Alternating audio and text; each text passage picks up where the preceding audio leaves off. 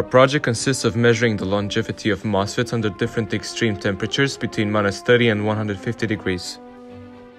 We plug in our desired temperature, and as you can see, at a high temperature, the water droplets instantly vaporize after touching the surface of the aluminum plate.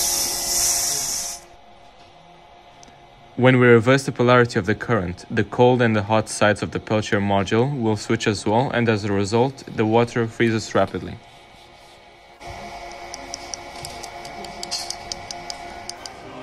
We read the temperature with LabVIEW using a program extension named Links, which we also use to control the temperature based on the readings.